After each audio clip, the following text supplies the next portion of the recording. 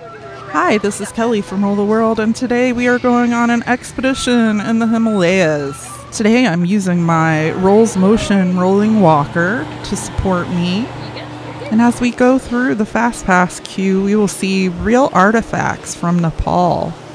If you are driving a mobility scooter, this queue is very easy to navigate. You can drive your scooter right up to the loading platform.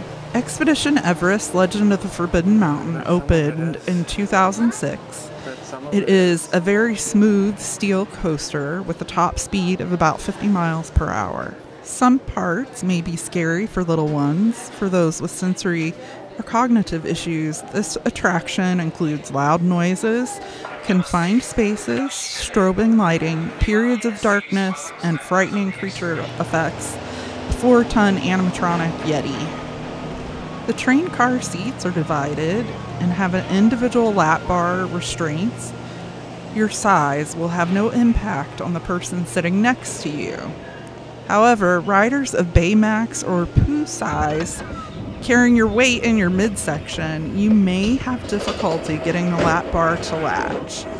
I highly recommend, if you're over 300 pounds and carry your weight in your midsection, ask a cast member to direct you to the test seat before you wait in line to ride.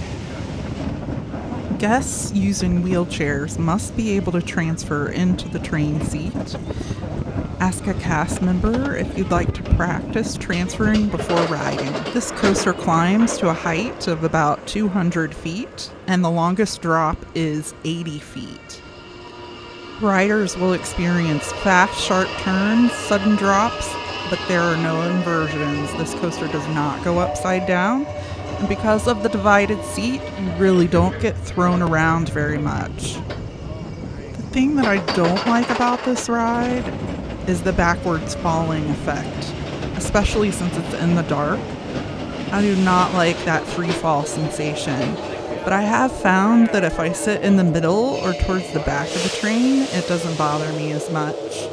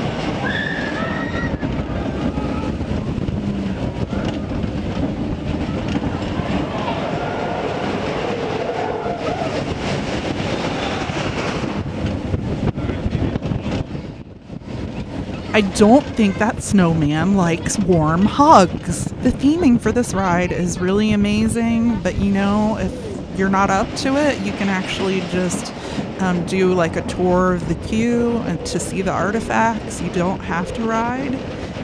If you have any questions about this episode, please feel free to leave it in the comments. And until next time, don't waste those spoons.